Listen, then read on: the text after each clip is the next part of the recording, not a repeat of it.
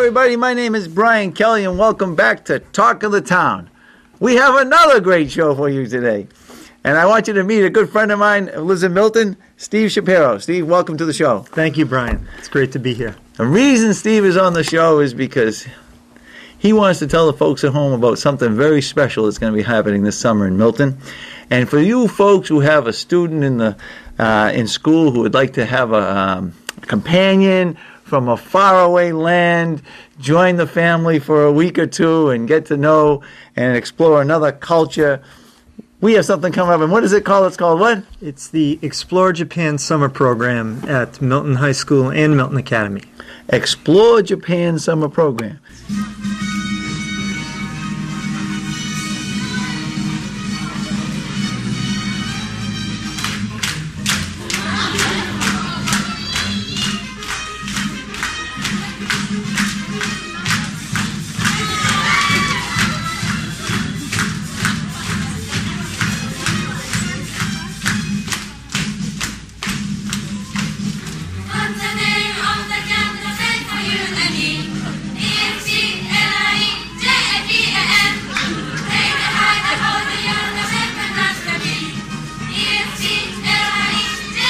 News is this.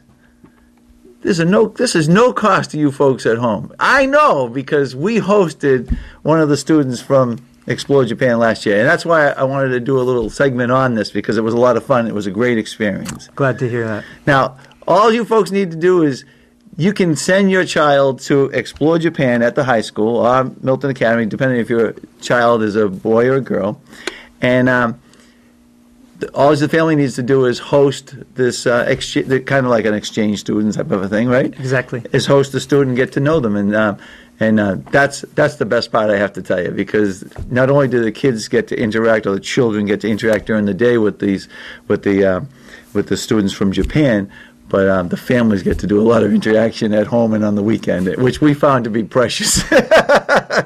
So.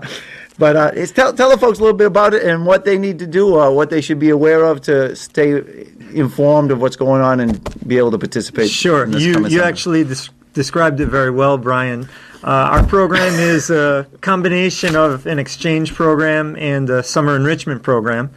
And yes, it is actually a free program that goes for 2.5 weeks. I like free. Free is good. Students are eligible starting in second grade, so as young as 8-year-olds all the way up to 16-year-olds can participate in the program, and we generally do have people in all of those age groups that participate. And basically what we have is for 2.5 weeks, we have some students from Japan come over to visit us in Milton, and they stay with you, the host family, during that time. And each morning, host parents bring both their visitor and their own child over to the school, and we have a really fun time in the morning learning different things about each other's culture on campus. And then in the afternoon, after we've had lunch, we embark on a field trip together so that we can show these kids around town. This is for all of the Japanese students who are in the program. This is their first time to the Boston area. So it's a real thrill for them to be able to go to Fenway Park and Museum of Fine Arts and the aquarium and Freedom Trail, and Harvard's very popular over there. So it's a real thrill for them. And on top of that, it's a real thrill for the people who host because it's an opportunity to really learn about another culture that not that many people in America actually know that much about, the Japanese culture. Well, interesting. I mean, a lot of the students in Milton are familiar with the French culture, obviously because of the French immersion program and the Spanish program, so they're more informed on that. So this is another learning experience because it's something they are pretty ignorant about. How did you get involved in Explore Japan, Steve? Yeah, that's a good question. Actually, I had a roommate in college who was Japanese, and after I had graduated from school, he had invited me to come over and visit. And what was supposed to last, about 10 days turned into about 5 or 6 weeks. Don't invite Steve to your cottage. Was having a good time. He may never leave. Really traveled the country and met a lot of his friends and made a lot of friends there. And after I returned to the U.S. and was working, I started, this was before the internet and email, I started receiving all these letters saying, hey, I was interested in coming and visiting, and I was going to bring my friend, and can you help arrange this for me? And one thing sort of led to another, and I basically started helping make some arrangements for a group of people, and it got larger and larger. And finally, I had a job at the time at a bank downtown, and I said, this seems like more fun doing this arrangement than working at a bank, and basically turned it into a business where I went over there and started calling on schools. And in Japan, it's very institutionalized for schools to run these trips. And these What do you mean? trips, Is it a common thing for them to run it's trips? quite common for schools, both public and private, to have a 2 or 3 week trip during the summer school vacation where their kids can go abroad and stay with host families. Because in Japan, unlike America, in Japan, English as the number one foreign language is sort of a mandatory subject. So it's not like we choose, I don't know if I'm going to take French or Spanish or German or Italian.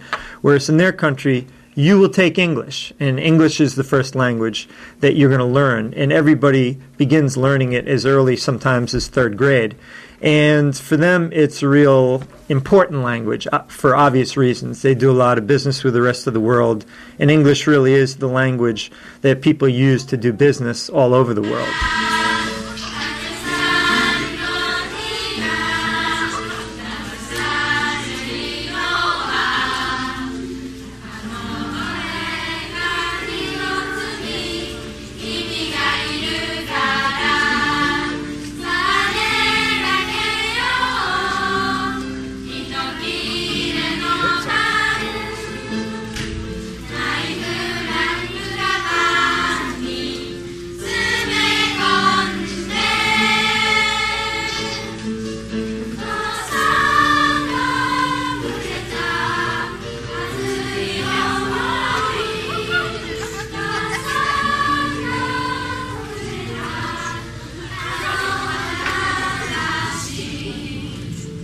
So Steve was saying that a lot of the students in Japan travel abroad during the summer break, and they all take English. It's almost like a mandatory immersion program. Is that basically what it is? That's right. That's right. And although, now, do you think they do a good job of learning English? Because I remember when they came, a lot of them were struggling with the language more than I expected. Yep. It's like, Brian, it's like anything else. When you take a foreign language, sometimes people really embrace it. To some people it comes naturally, and to others it's more of a struggle, and it's more just like another subject that you're just trying to get through.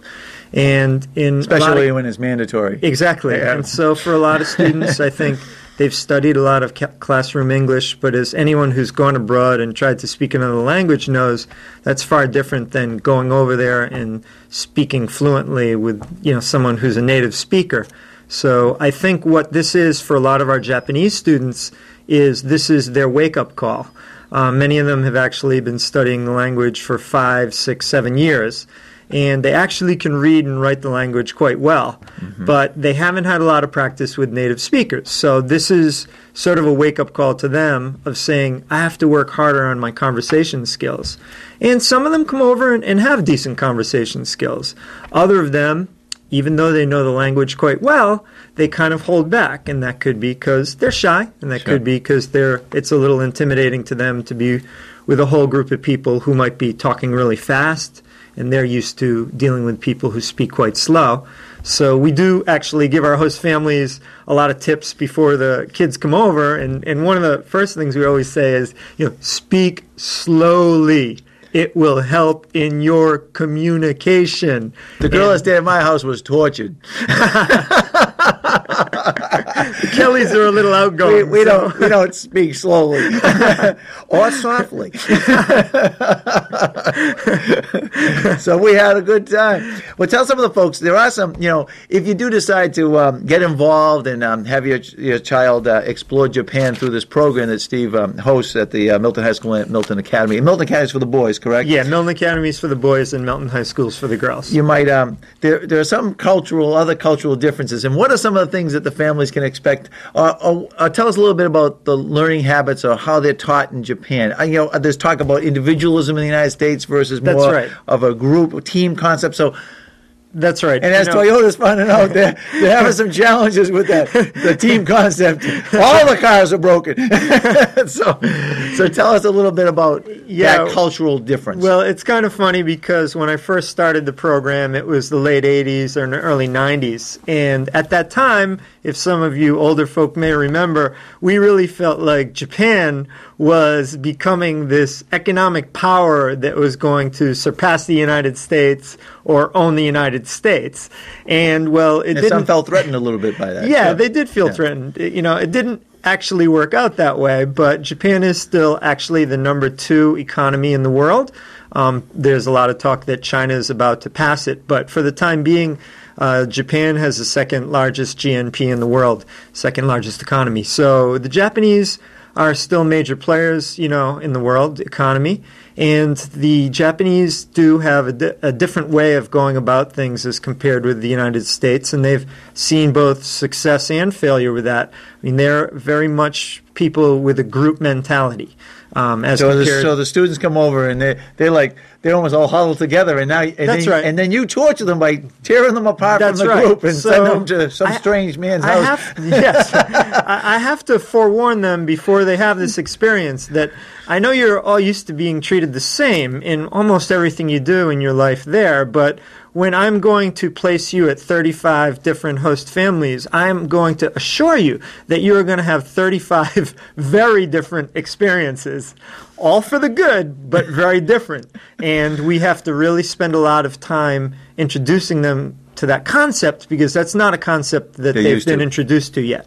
Now, you've had how many years have you hosted someone at your home? I've probably done it, I've had this program for 18 years, and I've probably done it, about half the time they've come over. So I've hosted many a kid, many of an adult, and it's always been a very interesting and positive experience. And you have families host these children from not just Milton, but from other communities, correct? That's right. People are welcome. Anyone's welcome to participate. I mean, we do have a lot of Milton families because it's convenient and it's in Milton, but we have plenty of people from surrounding towns and even some folks who come from a little far away because their children are so interested in Japanese culture. Now, so what I'm telling you, folks, is if you want to take advantage of this, you want to get involved early because there are only so many children that are coming over, so many slots available for this. So how will they get in touch with you if they want to host So there's a couple of ways. I mean, they can go to our website. And what is the website? AmericanLearning.com. One word, AmericanLearning.com. You can Google Explore Japan Milton, and our website will come up. And you can sign up right through the website. Or, by all means, call our office at Pinnacle Learning Center in Canton at 781-828-2800. We have 35 slots for the girls program at Milton High School, and we have 25 slots for the boys program at Milton Academy. And those slots do fill up through the spring. We just set our dates this week, so we know that. So what are the dates? The group's flying in on July 28th. And basically staying for 2.5 weeks and leaving August 14th, which is a Saturday morning. But they don't host for 2.5 weeks, do they? Yeah, you host for 2.5 weeks. Okay. Yep. Did we do that long? Yeah, you did. Okay. You did. And we had a girl named Haruka. I think that was her name. Lovely, Haruka. Charming young lady. What was her girlfriend's name? There was another girl that came over and visited with us. Was it Mio? No. Or was it Yumi? No. Okay. I apologize by that. But we went camping one weekend. That was an introduction to American culture. And my crazy neighbor came with us with his family, and we flipping the pancakes. And throw them up in the air. You had to catch them on the plate. Oh, they thought we were crazy. I think they'll never forget that experience. But I know some families took their guests to New York City. Yeah, people went all over the place. And, we always tell people, by all means, do whatever you would regularly do on weekends. We went to Canopy Lake Park. Yeah, weekend is free time. Families can do whatever they want. We encourage you, if you want to get together with other families who also have a student. The funny thing is that, this program was started to really bring two cultures together and help each culture learn about each other. But one of the nicest side effects of the program is I find that a lot of the host families hadn't known each other prior to the program and had become good friends through the program because they shared the common experience or their children were both interested in Japanese culture. And a lot of people have always said, well, it was a great experience for me, but I really loved the opportunity to meet this family from Braintree that I didn't know before, this family from Canton, Well, we got to know you better because That's right. And going to take the kids down to Nantasket Beach and things. So it was good. It was a lot of fun. And I think I highly recommend it. And I like the fact that it's free. Yes, you're going to have to spend a little money on paying for an extra person to feed. Big deal. Matter of fact, our host, our guest, cooked dinner for us one night, and I made a Japanese meal and everything. And so, didn't she mow the lawn once for you, Brian? Or come on, keep it down. You told me you weren't going to say anything. I didn't make her wash the windows. No, but we had a lot of fun, and they had a lot of fun. That's good. And I would like to just talk a little about the whole hosting experience, because the most common question that we get at our office by people who are interested is, gee, can I host, or what's your criteria for who can be a host family?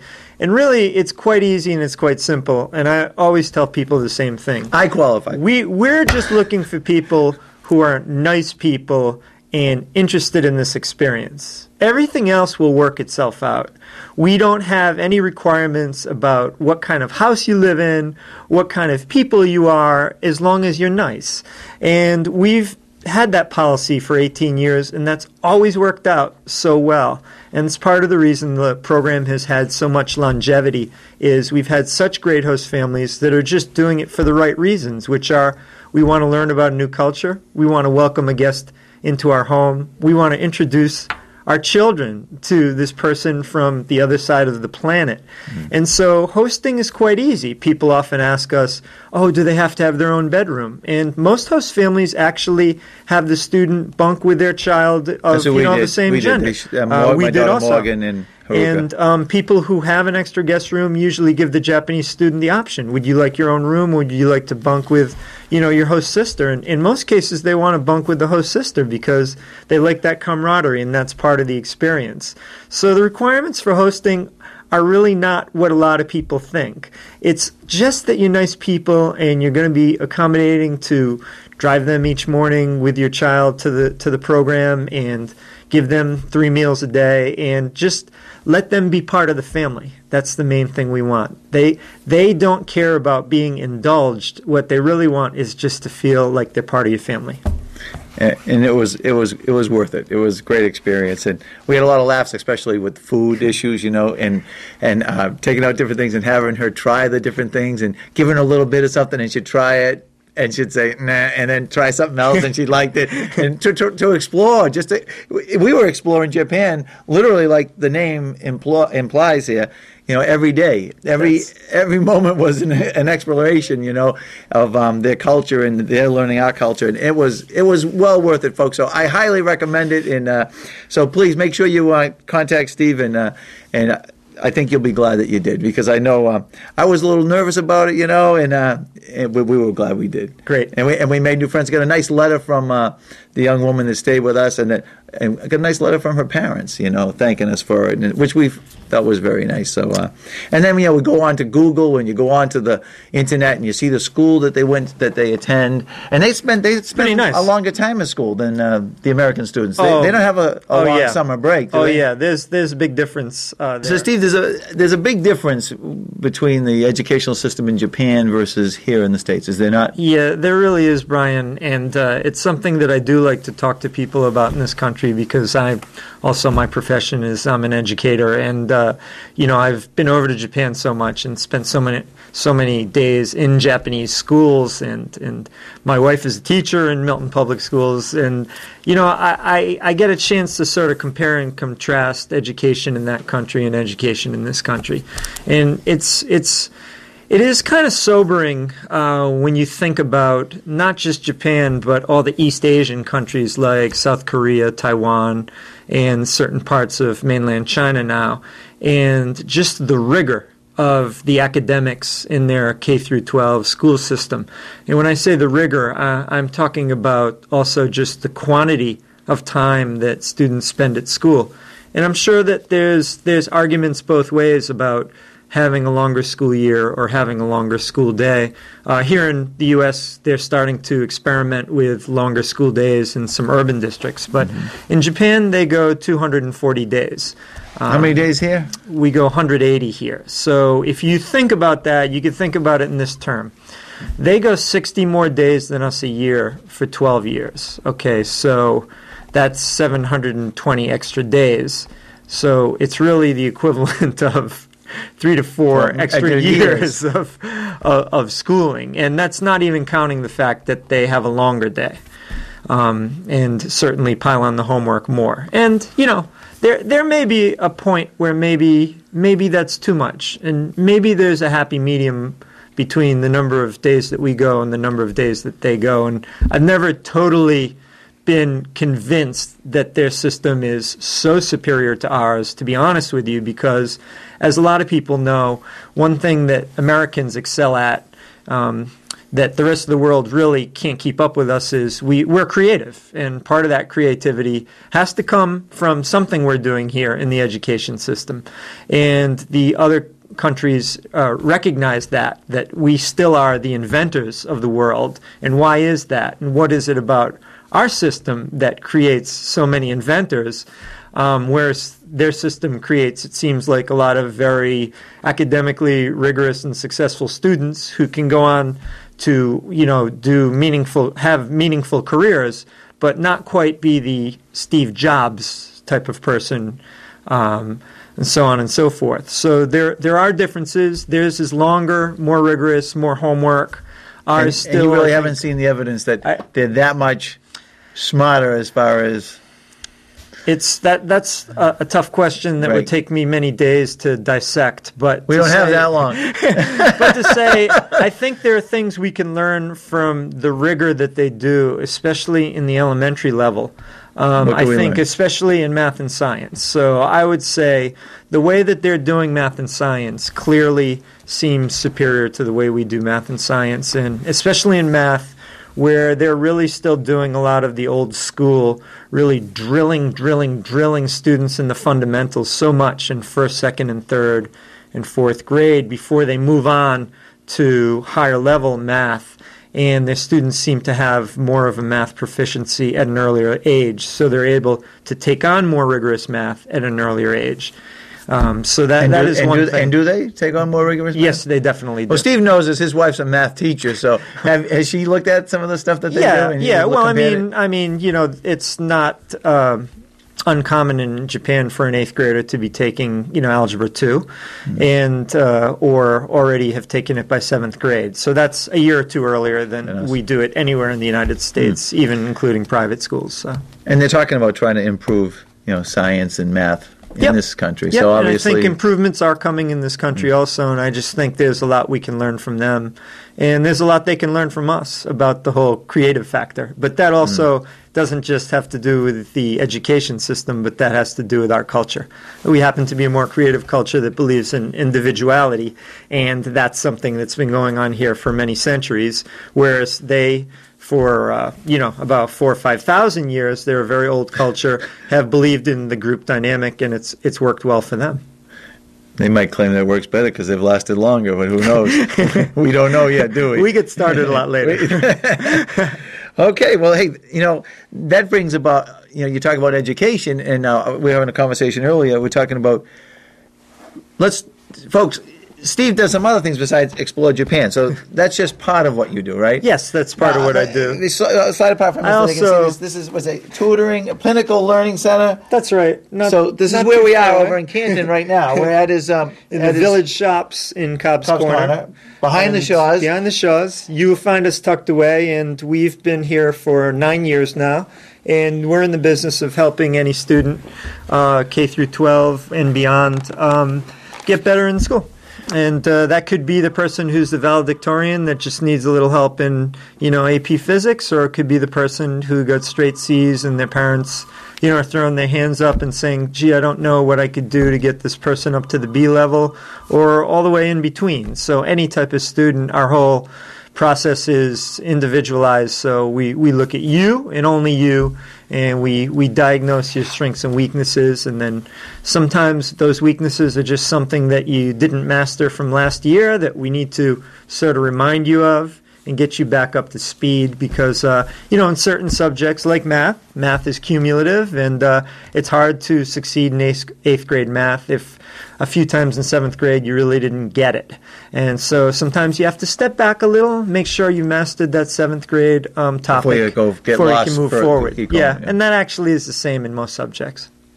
Well, we were talking about universities and going to school and everything, and I think you asked me earlier, you said, Brian, if I had to qualify for my university, where I went to school up in Nova Scotia, St. Francis Xavier University up in Antigonish, Nova Scotia. Excellent school. And you said, if I had to qualify to get in there, do you think I would qualify? And you said you asked this question to a lot of adults today, and most of them believe that they probably wouldn't qualify based on how they qualified when they were entering university. And the point was that schools have become more competitive. There's no doubt about it. I mean, part of it is a population bubble currently, and I feel most sorry for the class that graduated last year and the year before, because apparently they were the real peak of the population bubble, and it's going slightly down right now. But the fact is that when people in our age category, sort of on the tail end of the baby boom, when we were applying to college, there were many less applicants, and there are 3 to 4 times as many applicants. They let us in.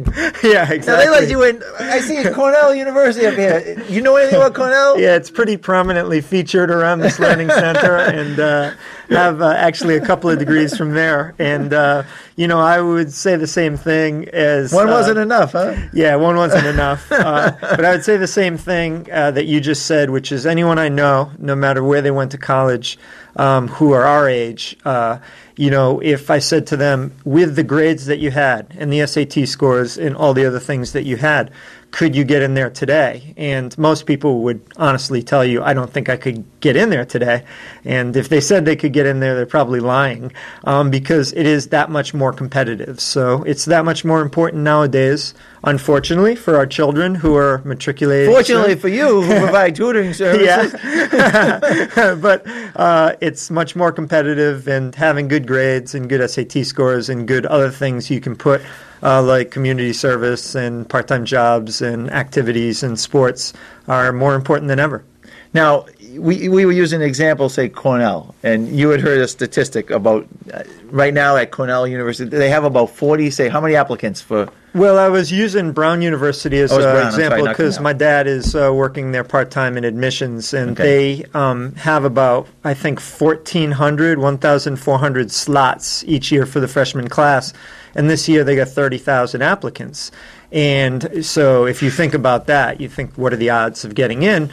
But the crazier part of the story is that my dad said of those 30,000 applicants, probably about 29,000 of them have good enough grades, good enough SATs, good enough everything to come in there and be a dean's list student at Brown.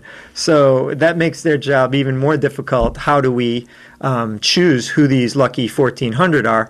And that's the same story across the Ivy League and the other top colleges across the country. And that's trickled down to almost all colleges, to be honest with you, are more selective than they used to be. And it's more difficult than it used to be. And you mentioned something else that a lot of people forget, that universities are in business. They are in business. It's a business. And if they bring in some top talent, and that top talent goes out and does something remarkable in this world, there's a possibility that to pause. I'll wait for him to finish. So what people forget that these universities are businesses, and of course they want to be selective if they can, and obviously if there's a lot of applicants, they can be more selective. It's just the way it is. And so by being more selective, they can hopefully pick the cream of the crop. Right, like I said, the next Steve Jobs can go there, or the Google guys. And the Google guys, right. I can't imagine what kind of check they write to Stanford, but, you know, they really invented it while they were still grad students there, and I can't imagine, they seem like pretty nice guys, that how much that's paid off for Stanford. Well, I have another friend in town that his full-time profession is a fundraiser for one of the schools in Boston, and he travels around the world visiting with alumni from that school, and they write checks. I mean, big checks. Okay, and so if you're a university and you have someone that's just getting by, C average, B's and C's, you know, if they're just going to get by and don't have a strong a work ethic or something really unique about them, then why do they even want to let them in? Because the chances of them coming back and writing a check for a few $1 million to help fund the endowment at that university are probably pretty slim. Now, I know there's that Bill Gates out there who he was a diamond in the rough in a sense. Sure, right? but he was at Harvard and he could have stayed there and matriculated. He chose not to. He was smart enough to get in. There are, of course, many examples of people who have been successful without ever going to college or not going to the top colleges. I mean, Warren Buffett's a perfect example. And there's a long list of people who have been extremely successful. And I'd be the first to say going to college isn't everything. But I do think in this day and age and in this current economy, going to the best school you possibly can go is a very good insurance policy for having a good career.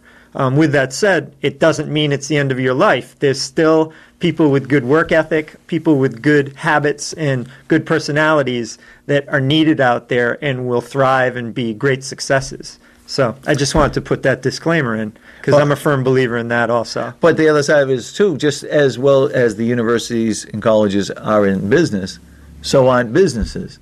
And so right now, as you look around, there's a lot of people out of work. So a company, when they're receiving thousands of applications, now obviously there's some industries that still are trying hard to find that perfect candidate, and there's not a large pool of them. But for most industries today, there are a ton of people that are out of work. It's a good thing you got out of the banking business because chances are, if you had stayed in the banking business, you'd be out of work right now. Yeah, I mean, no doubt about it. I'd have with been the meltdown in the financial service industry. I'd have been the first one they cut. So now companies can be more selective. So who are they going to pick? Are they going to pick someone that just got through university? They want the top. It's true. Because they want to make it. They want someone that's going to come up with some solution for one of their issues to help them become great. That's right. Because it's all about money. That's right. We'd like to think it isn't, but it's a major indicator or a major factor. That's right. And so I encourage students to do the best you can in school, and that's the most important thing. And then stay busy outside of school and doing as many things in your community, charity work, community service work, get a job, whatever kind of part-time job you can get, and participate in the types of clubs and activities like our summer program, Explore Japan, where, you know, it's a conversation starter. We have many students who have been in Explore Japan who've gone on to actually major in international relations in college or study Japanese in college, and a lot of them have called us or emailed us and say, hey, in my interview for college, I talked about Explore Japan, and I could tell that the admissions officer really was like, whoa, I haven't heard this before. So the admissions officer was a 3-month program, and they attended it every year. It's no problem. But the admissions officer said, hey, wow, that's kind of interesting. I wouldn't have expected you to have done something like that, or that's a really neat thing that you've done, and it gives you a different perspective. And that perspective is so important for young people today. And I know you hear this term all the time that the world is flatter and we're more connected, and it's totally true thanks to the internet and all technology. But the most important thing is understanding other cultures and having some sensitivity towards other cultures and some understanding of other cultures. And whether it's Japan or Africa or Australia or France or Afghanistan, it's all about, it doesn't matter. It's all about understanding and being less ignorant. And I do make the speech at our farewell party every year at the program and say, to the host families, you have just done the most wonderful thing. And if more people participated in this type of program, we would have no war on this planet. And that's not some idealistic statement that I'm making, but I would love to someday do this with Afghanistan people, Iraqi people, wherever. Because when people meet people, this program has showed me, when people meet people, they learn about each other and find their common ground and end up usually liking each other. Sure. And that leaves a lasting impression. Right. So you know the real people, not just something you see on the news or you see in the media. Sure. People who need people are the lucky. No, you know what I'm saying, Steve? Hey, I told you never know what's going to happen here. That's what I heard. On Talk of the Town. I heard that about your show, Brian. Well, folks, you've wasted another perfect 45 minutes of your life. No, just kidding you. That's from Click and Clack. Ever hear Click and Clack? Yeah. They are funny.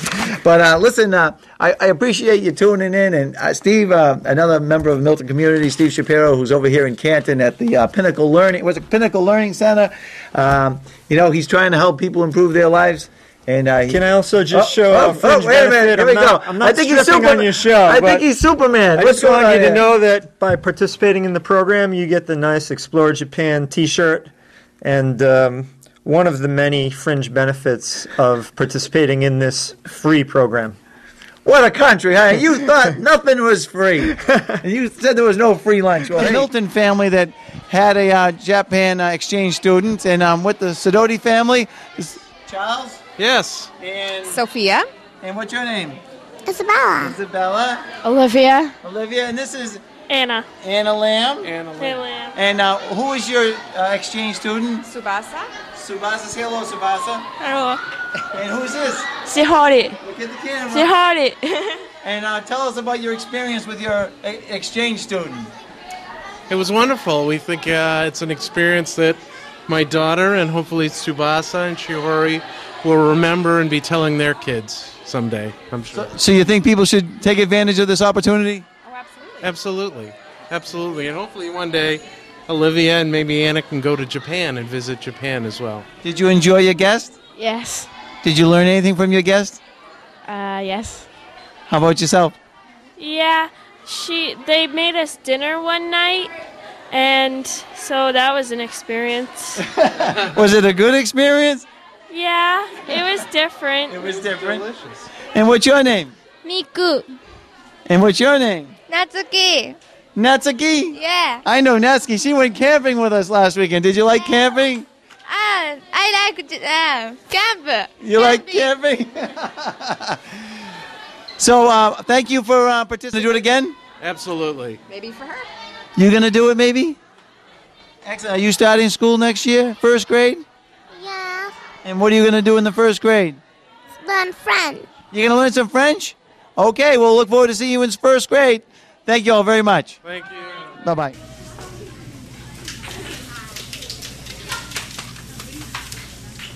We had very good time with you. We really enjoyed these 18 days. We worried about going to America before we came here, but your smiles make us relax.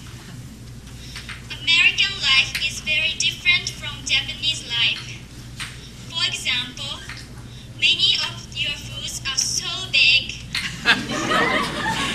Your showers and bathtubs are in the same place, and there are a lot of gum under the school's desks.